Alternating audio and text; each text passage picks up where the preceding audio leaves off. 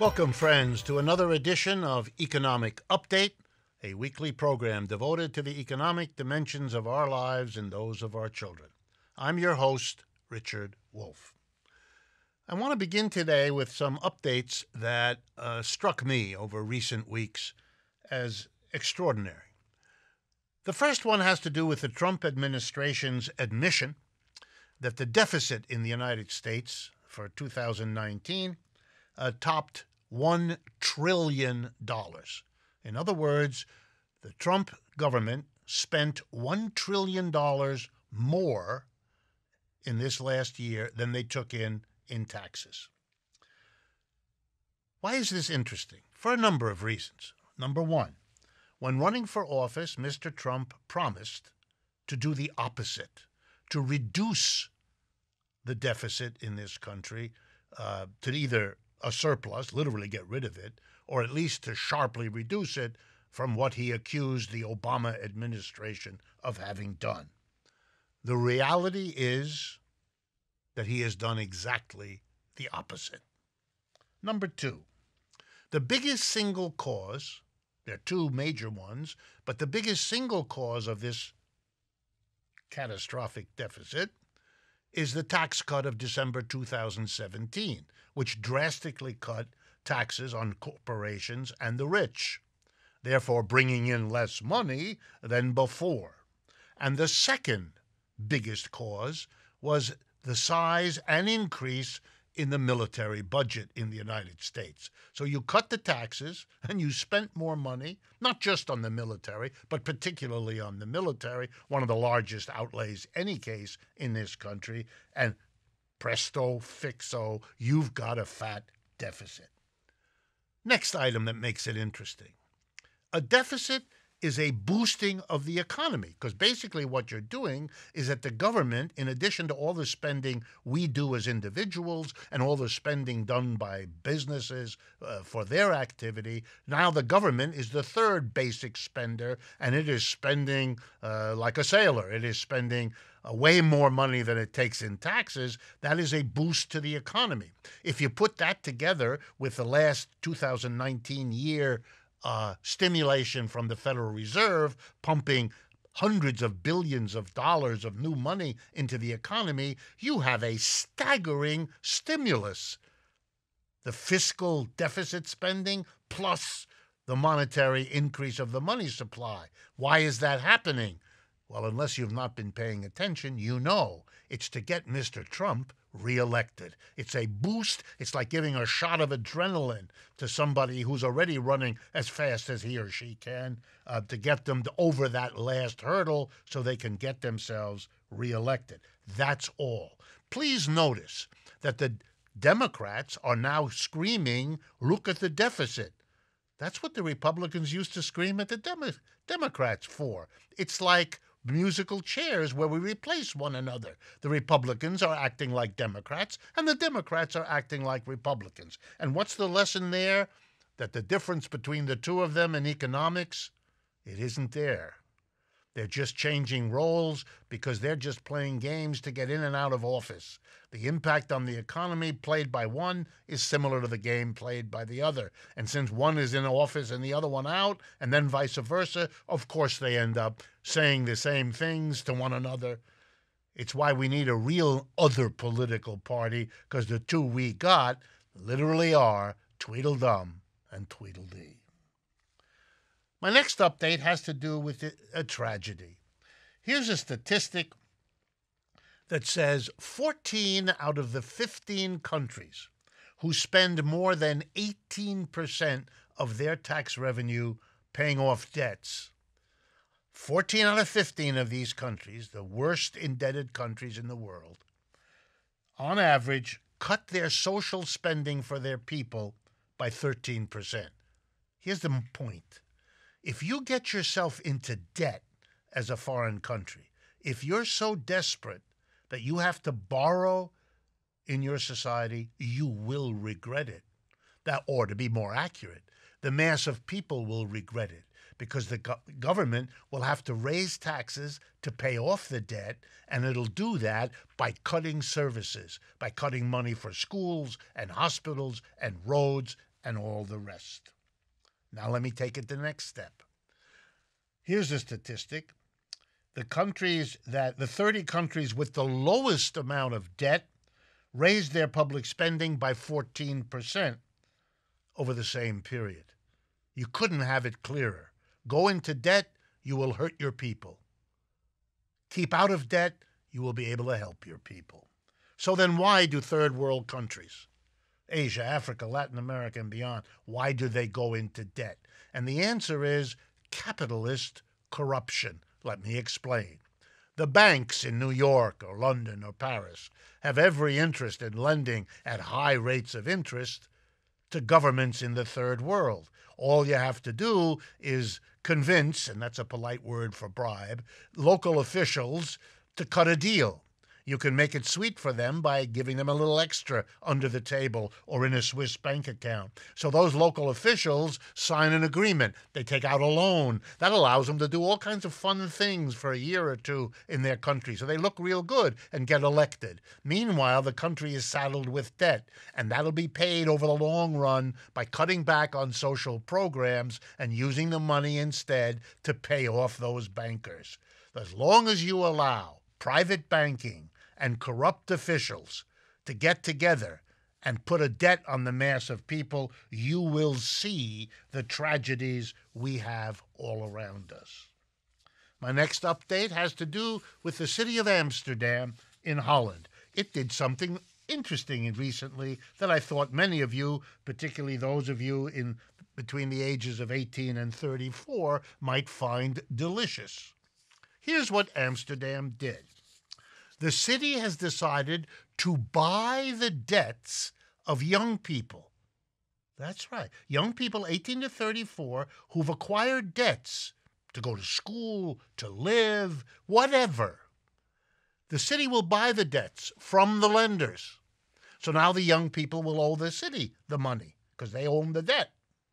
And the city will forgive some or all of it. Why? Because that population, they say, has incurred debts that are dangerous to the community. They're going to bail them out by giving them cuts in their debts, no matter where they acquired them. Wow. Now, many of you hearing this might wonder, gee, you're just helping these people. They contracted for the debts. So let me remind you of what governed the good leaders of Amsterdam. They said something like this. Over the last 10 years, governments have bailed out the banks who went bankrupt, the big corporations, here in the United States, for example, Caterpillar, General Motors, the AIG insurance company. We bail out all kinds of people. Why the hell shouldn't we also bail out the indebted young people who need to get a new, fresh start in life? And they need to be free of these debts. So they're doing that, too, in Amsterdam. Just imagine what it might be if they did that elsewhere, too. It might catch on. In the hopes that it might, I decided to talk to you about it. Here's another update. People have asked me, why is Mr. Trump and other folks like him, Boris Johnson, leaders in Poland, Hungary, and elsewhere, why do we call these strongman governments? What's going on with their being aggressive in using the government to punish friends or enemies, depending on your point of view? Mr. Tariff Man, that's what Trump calls himself, whacking everybody he can with a tariff. Mr. Johnson, cutting the Europeans off, and all the rest. And the answer, you should understand, has mostly to do with their own personal political agendas. When you hit people with a tariff, you create terror among businesses. Those who haven't been hit by a tariff will now give you big donations so you don't go after them. If you have been hit with a tariff, you are now spending big bucks to get the politician to give you an exemption. There are thousands of applications for exemptions from tariffs pending right now in Washington. So you get all kinds of people, the beneficiaries, but also those hurt by the actions of the strong man. The beneficiaries want to keep him there, and the opponents want him to change his policies. He collects enough money to win the next election. That's what much of this is all about. Last item comes from the Bloomberg News Service, January 16, if some of you want to follow the details. What Bloomberg did, very smart, was to ask the question. The big Trump tax cut of December 2017 was promised to kickstart the economy, to boost the economy, and to lead, above all, to many jobs, and particularly in the banking sector, since the banks were major beneficiaries of that tax cut. And here's what Bloomberg, no radical Bloomberg, no critic of capitalism Bloomberg, here's what their conclusion was, as you can see from the Bloomberg News Service story of January 16th. Total employment in banks in the United States shrank between December 2017 and today.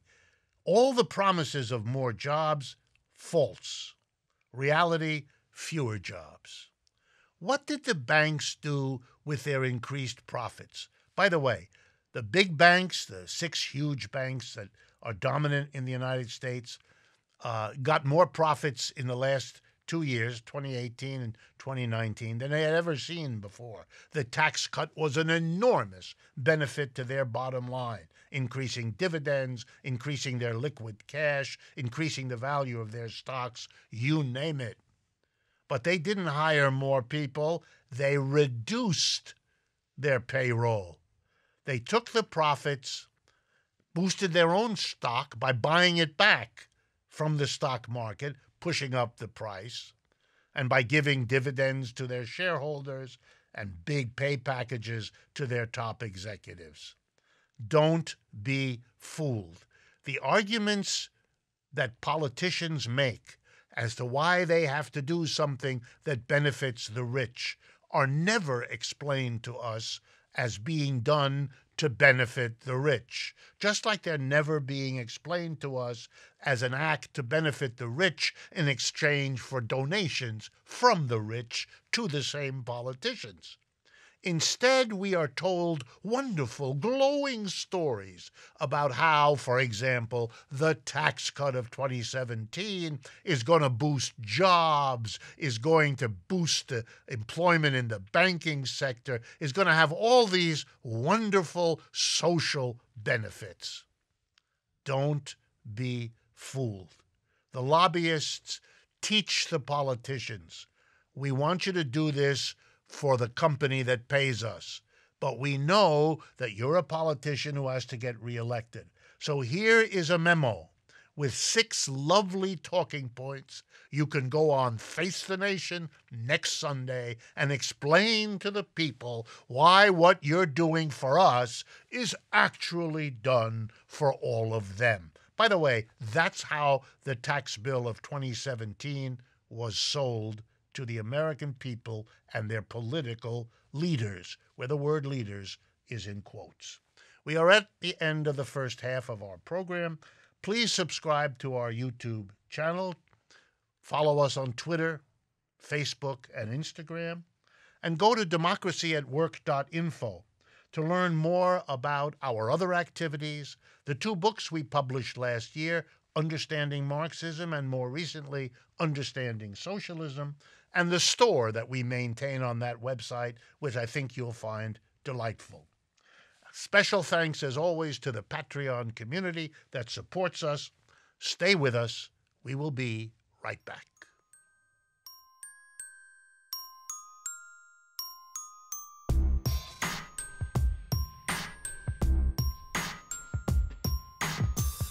Welcome back, friends, to the second half of Economic Update for today.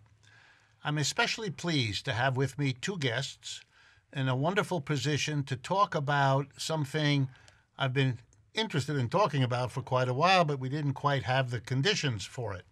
Namely, a resurgence of the left in American social life, cultural life, political life. Not only new things developing and growing, but collaboration with different parts of the left getting together. That's been as rare as a growth period, so it's really good to have this opportunity and to share it with all of you. So our first two guests to be introduced. First, Karen Ranucci. She is a media activist, journalist, and educator. She is a member of the coordinating committee of something called the Center for Critical Thought in New York City. That's what she's going to be talking to us about. And in particular, their project of creating what they call a school for socialism. And you can connect with them to pursue this by going to info@centerforcriticalthought.org. And my second guest, who's been on the program before, is Rob Robinson. He was a co-founder and member of the leadership committee of Take Back the Land movement, and he's currently a staff member at the National Economic and Social Rights Initiative, known as NESRI. After losing his job in 2001, he spent 2 years homeless on the streets of Miami, Florida, and 10 months in a New York City shelter. He eventually overcame homelessness and has been a part of the housing movement in New York City since 2007. He has worked with the United Nations, the U.S. Human Rights Network, and with homeless movements and populations in at least the following countries: Hungary, Germany, South Africa, Spain, and Brazil. Welcome, Karen. Welcome, Rob. Thank you. Okay, let's start by having each of you tell us a little bit about the particular project you're working on, and then we'll go into how they connect to each other and what they mean for America. How about we start with you, Karen? Well, for a long time, people have been feeling that we have wonderful teachers, educators, activists who have so many experiences to share as we want to make a better world.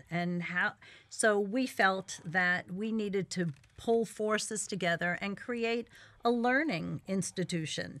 And so we've made the Center for Critical Thought, and we're working with academics and activists around the country, around New York City. Right now, the goal is to make it happen everywhere because people need education. We have so many experiences of the past, and how do we build this world that we want to build? And many young people want to learn, so that's what we're doing. Okay. Rob, can you give us a thumbnail equivalent for the Left Forum? Certainly. So the Left Forum is a well-known conference that has been around for a number of years. We bring together as many as 5,000 people from around the world, folks who identify as leftists, right, and who want to see a different world. And we always felt education was a big part of this, right? We were known as just a conference, but what do we do the rest of the year? So it was interesting when we were approached by the Center for Critical Thought to join forces with them to sort of build something that we haven't seen in this country before. You know, we normally see the left fractured, not as united as they should be, and we thought this is a wonderful opportunity to bring the left together. Okay, let me go back and really ask both of you to respond as you see fit. I noticed that the Left Forum for the year 2020 has adopted as its topic, its focal topic, socialism. And you haven't done that in previous years. What's that about? Why is, in a sense, socialism on the agenda for the Left Forum, and socialism is the school for socialism? Tell us a little bit about how your work is related to that. Well, I think for us at Left Forum, we knew a capitalist society doesn't work for many people in the society. We need something different. And I think Bernie Sanders alerted us to the fact that this world needs a change. And you can identify as a socialist and redistribute wealth in this country in a meaningful way. So people are thinking different. It's a time now, and this is something that is coming up from the ground. People are fascinated by this idea of social change. So we thought very simply, let's make this conference about socialism. Let's appeal to the masses. This is a wonderful opportunity as we join forces and, again, set the example for the left to come together. Why not give them a real issue to come together around? Karen? Yeah, well, I think if you speak to young people and you say, are you a leftist? that it means so little to them, because what does it mean? Like, I'm not a right winger, so then I'm a leftist, like, and it's meaningless. But what has happened is more and more young people, like when I was younger, I could get a job as a waitress. It cost me $3 to fill my Volkswagen for the week. And, jobs were around and school was affordable. And now people of this generation, they're left out. They're living at home, they're all the problems so they understand that capitalism is not working for them, and that we need a society where it's built on cooperation. And so if young people, when polled, the majority say they're not afraid of socialism. This sounds pretty good to them. So, we feel that not to be vague about what we're trying to accomplish. And so, our goal is to build a socialist world. And that means built on cooperation. And so, we want to cooperate with the Left Forum. The Left Forum has left in its name, its legacy. And it's also very broad. It incorporates anybody who's progressive. Right. But the work that we want to do is not just critique capitalism, because people know the problems, but what are we going to build, and what does that look like? Worker co-ops and, ownership by workers of corporations, or being part of the production system and benefiting from that. And as new technologies are introduced, rather than people being thrown off to die, that our workloads become easier. We get more time off and we still get a living wage. That's the world that we can build. But it takes learning from the past and organizing now. And so education is a big part of it. And we look forward to working together, where the work that we do all year long builds towards a giant conference to discuss these issues, and then it doesn't end there. We keep going all the next year. That's right. I want to follow up on one thing. What made you and the people you're working with on this Center for Critical Thought, what made you think this was the right time to build a new school for doing this? Is there something that gave you the idea this is the historical moment? Yeah, definitely. Bernie has done that for thousands and thousands of people, millions of people in this country. And also, I see how the Democratic Socialist Party, all these young people are joining en masse. So they want a change. People voted for Trump because they wanted a change. That's right. He knows the language to make them think they were getting a change. And so it is the time. People really want change. The New York Times came out to endorse Elizabeth Warren and Amy Klobuchar. Imagine that, having women, like everybody wants a real change in this country. So this is the time. And talk a little bit about this collaboration, because I really want to underscore, at least as one observer, seeing the different parts of the left in this country, or those interested in socialism, getting together institutionally to collaborate and to coordinate their activities. The left is much stronger in this country than most people understand. That's right. But it's so divided. That's if right. you could become what you're doing, a model, an example for the different parts to get together, boy, this country's politics would change, and change quickly. Well, I think that's the important piece, Rick. As Karen continues to underline, education is at the root of that, right? But not just education to a certain sector. The young people are involved, older folks coming together, right? The elders and the young folks coming together and creating a new world. So there's a understanding of the history, the historical context, but what does a new world look like? The imagination of youthful enthusiasm coming into this and thinking about change in a different way. But education is always at the core of that. As you mentioned in the introduction, I get to work around the world, and I've seen political education in other places outside of the U.S. that looks much different than it looks here. And I think this is getting closer. This idea is getting closer to what we see in places like Brazil, where the landless workers movement has their own school, where people are coming together and said, this is what we want to know more about. It's not just something that's held down by a certain subset of society, the academics holding down the theory, right? It's theory, lived experience, practical experience, all meeting in one place to understand what a different world looks and feels like. Yeah, it's sort of interesting to me. I was recently reading a book about the German Social Democratic Party and how in the 20s and 30s and 40s of the last century, they had an enormous nationwide school system.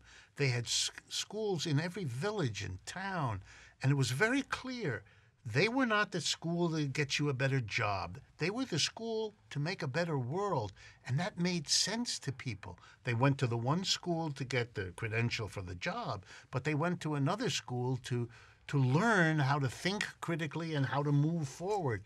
And it was understood by people as part of what it meant to be a member of a democratic society. It would be extraordinary if your thing could become a model elsewhere in the country for others. Yeah, and the cooperation that's happening between us. I mean, that's the world we want to build, is one of we all benefit when we unite. And, under capitalism, it factionalizes people because there are those who are fighting for $15 wage and they're, for better health care, for free education. And everyone just takes all their time to fight in their niche. And if we had a socialist reorganization in this country, all of those issues, we would end the war, start investing that money into renewable energy and technologies that make our lives better. I mean, imagine. That's what I love is, John Lennon said it years ago, imagine. Yeah. And that's what we need to do is not only imagine, but then start working towards how do we build that. And it's only through unity. And that's what we're seeing. I think Bernie has made unity among people towards true social change.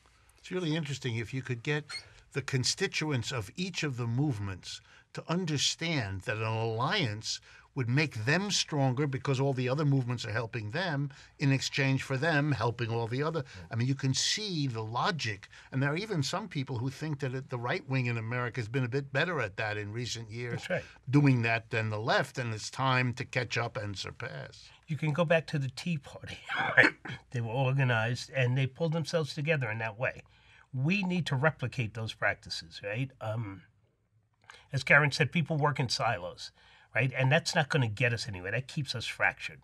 We think we're making change. We get incremental little change, but that's not making the change that we want to see. So this is an opportunity to bring the masses together into one space and see cooperation, what it looks like, what it feels like, touch it, and put it to practice. And I think that's going to make a better world for all of us. Good. I've been criticized for having programs that are a little bit too heavy on the criticism of what's wrong in the society. It's very good for me, and I think for my audience, to see that there are people doing the kind of work you're doing and doing it together. So, folks, if you're interested, centerforcriticalthought.org, leftforum.org. These are the institutions that are working together, and I think what they're doing is something that all of you out there in the rest of the country and the world can think about, because nothing would make us happier here than to imagine that we were helpful in stimulating this kind of thinking and action everywhere else. Thank you for joining us. Again, our thanks to the Patreon community that supports us, and I look forward to speaking with you again next week.